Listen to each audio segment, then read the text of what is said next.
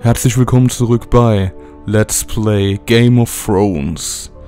Letztes Mal haben wir uns als junger Lord dann um einen anderen gekümmert und sind jetzt in der Haut einer jungen Frau, die eben, die deutsche Übersetzung wäre wohl Kammerfrau ist, und mal sehen, was uns hier jetzt erwartet. Good night, my lady.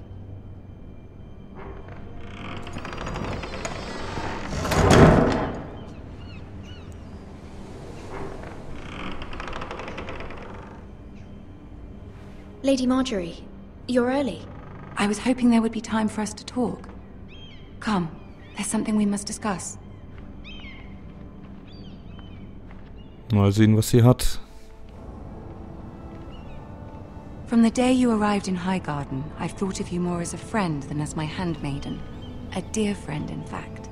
Thank you, my lady. And you know how I feel about what's happened to your family. I feel your pain as if it were my own. What you've suffered is beyond imagining. And your poor family as well. You're very kind, my lady. Of course, Mira, but you must not despair. We will get through this together. You must understand there are limits to what I can say, especially here in King's Landing, now that I am to be queen. To have a handmaiden from the north whose family fought for Robb Stark. It raises questions at a time I can least afford. Cersei herself cornered me this morning outside the Royal Sept. She mentioned the northern girl in my service, and she painted you a traitor. She was very pleased with herself. Her face was full of mirth as she said it. What does she intend to do? She intends to make you miserable, knowing that will make me miserable as well. She demands an audience. She wants an apology of some sort, for what I don't know, but she's waiting for us now, and I promised I would bring you to her.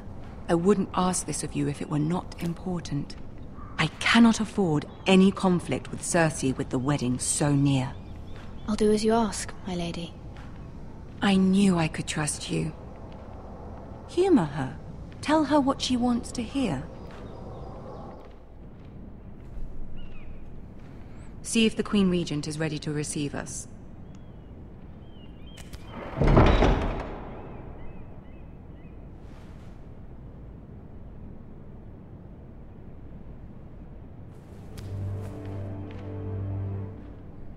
You'll be fine. I know you will. You may feel one thing, but you must say another.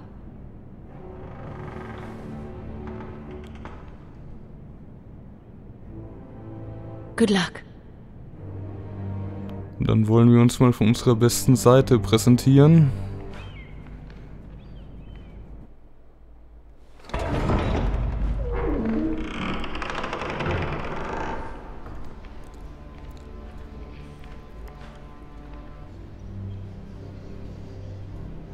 You can do this.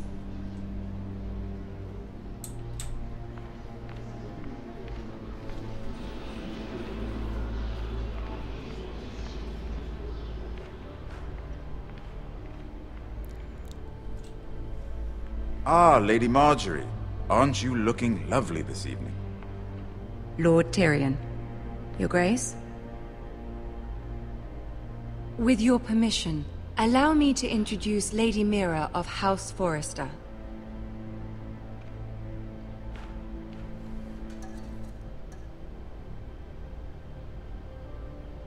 Well? Your Grace. The girl knows her courtesies. Impressive. You may rise. House Forrester is a northern house loyal to the king. Are they? I beg your pardon, Your Grace. I wasn't talking to you. I want to hear from the girl. Is your family loyal to the king? Perhaps you should ask the new Lord Forrester. He's not here, is he? She is. The girl can speak for her house. Joffrey is the one true king, Your Grace. And yet, for centuries the Forresters have been loyal bannermen to House Stark. A house of traitors.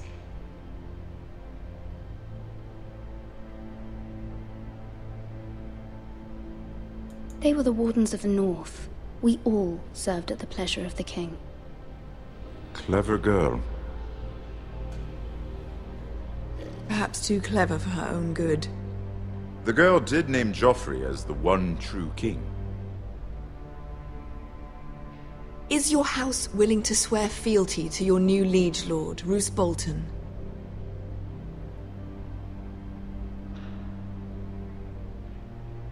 He is the Warden of the North, Your Grace. He is. And I the Queen Regent and Tyrion the Master of Coin.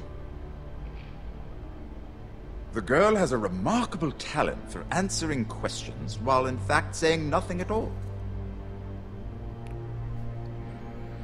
Old allegiances are not easily abandoned. But now that the war is over, we must look to rebuild and forge new alliances. There are ships and shields to be built, and Joffrey will need a steady supply of ironwood for his armies. I'm told there are others who would happily serve that purpose, but I trust we can rely on House Forrester. Forster Ironwood does seem rather unique.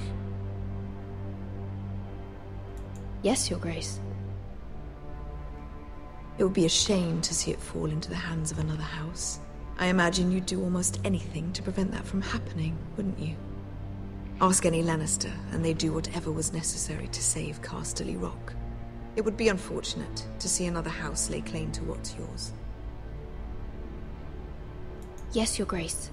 I would do anything. I see. What would you have the girl do, Cersei?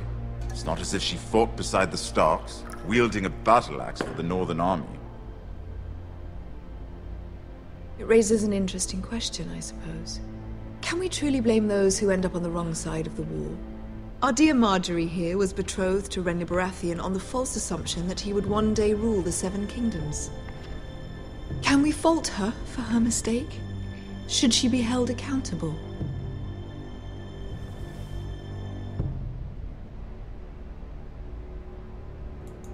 I'm sure she regrets it. Perhaps. Perhaps not. If there's a point to this, I hope you find it quickly. Loyalty can be such a hard thing to define. This city alone is filled with all sorts of ambitious opportunists looking to reinvent themselves, pretending to be something they're not. Who knows what lurks within their hearts? You are a girl from the north here in service to Lady Marjorie. One can only assume her interests are yours. Yet loyalty to a king, that must be absolute, beyond question. And if your loyalties were to become conflicted between your king and the very person whom you serve, what would you do then? I'm sure she would... Let the girl answer the question. Go on. I would be true to the king, Your Grace. Well said. I was beginning to worry you didn't have your priorities straight. She is a threat to the crown, isn't she? The most dangerous handmaiden in all of King's Landing. My sense is this girl will say almost anything to get what she wants. Which is not very encouraging. I'd like a word with you, if I may. Of course, Your Grace.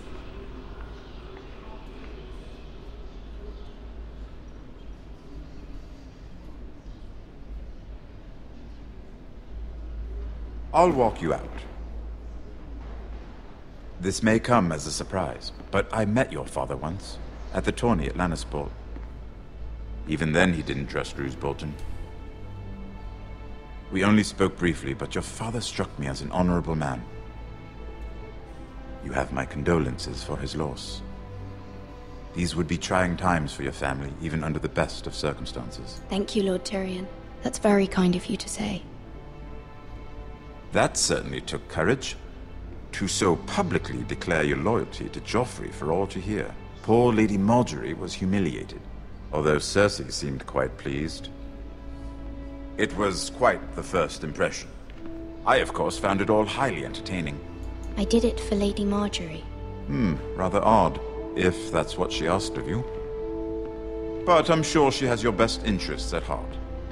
My sister and I have our differences. She takes great pleasure in her little charades. I take mine in thwarting them. We must find our amusements where we can. She threatened to give your ironwood to another house. It is the Master of Coin who decides such matters. The crown needs boats. Boats need wood, and I speak for the crown in this regard, not her. You can help my family. I suppose the crown could be persuaded to secure ironwood from House Forrester. Lady Marjorie might not look favorably on such an alliance, and it would infuriate Cersei. Although what would be amusing for me might prove rather dangerous for you and your house. Are you willing to risk that? It may be far too dangerous. In fact, forget I even suggested such a thing. It's a risk I'm willing to take, Lord Tyrion. Please. You are a brave girl, aren't you? I'll consider it. Now, if you'll excuse me, I promised Sansa I would join her for dinner tonight. 3 beautiful bottles of Dornish wine await my arrival. The mere thought of them makes me thirsty already. I hope we meet again. Nothing would make Cersei happier. Until then, be careful. This is not the North. King's Landing can be a nest of vipers to the uninitiated.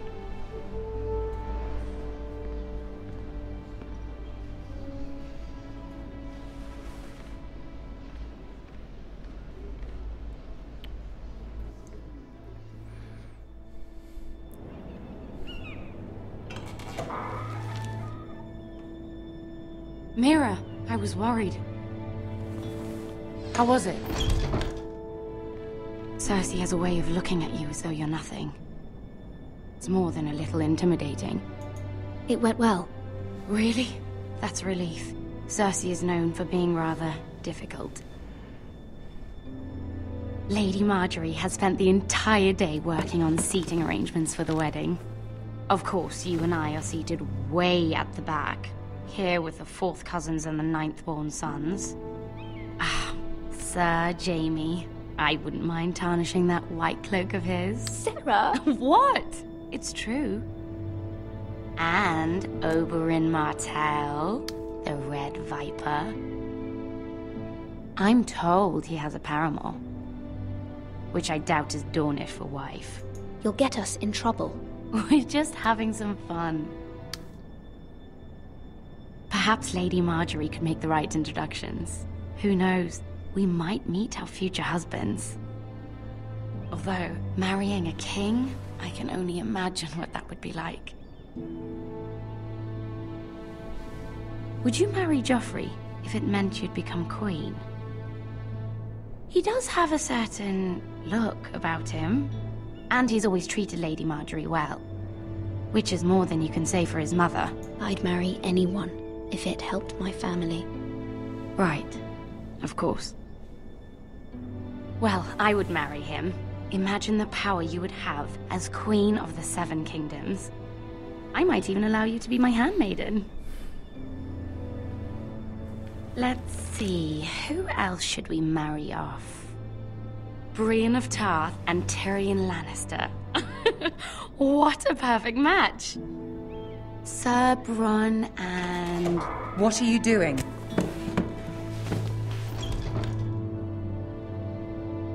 Well? Sarah? I'm sorry, my lady. As am I. We shouldn't have been messing about. This is not a game. It's a battle plan. Allies and enemies can be made with every move. Yet they say it is men who are powerful. The Queen was pleased by your display, Mira. I'm just glad it's over. King's Landing can be exhausting sometimes. There's always someone to please or some perceived slight to smooth over. I fear it will only get worse when I am queen. Once they know your true heart, the lords and ladies will have no choice but to love you. Do you agree?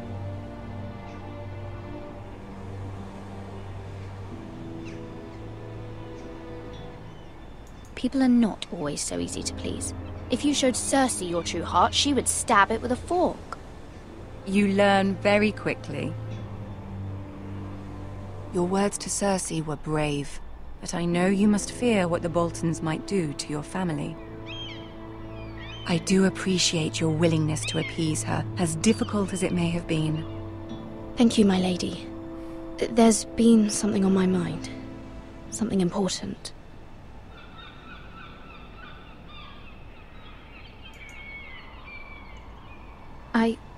I did have a favor to ask of you in return. Whatever you wish to say, you can say it in front of Sarah. There are no secrets between us. It's about my family. I trust her.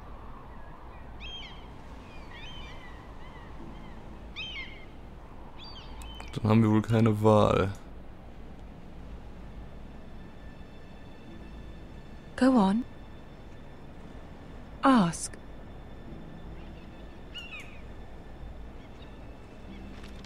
Forgive me, my lady. I wouldn't otherwise ask this of you, but my mother insisted. It's about my family. Ramsay Snow. What would you have me do? My mother fears our family will suffer if Ramsay is left to do as he likes.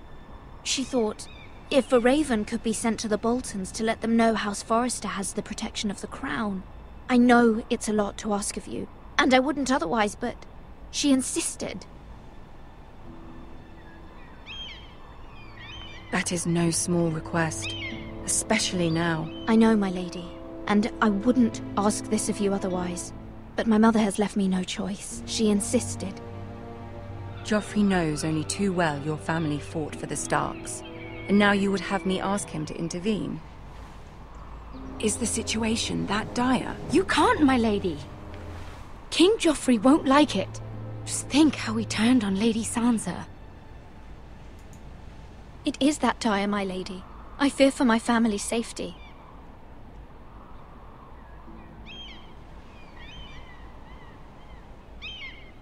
I don't know, Mira. If Cersei were to find out...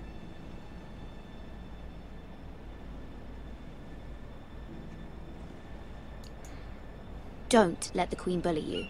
You have power over him, Lady Marjorie, as no one else does. Not even his mother. Ramsay Snow will arrive at Ironrath within the week.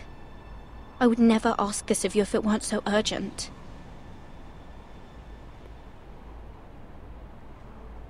Very well. I'll make your request, but I cannot promise anything. Thank you, my lady. I will send a raven to my family at once.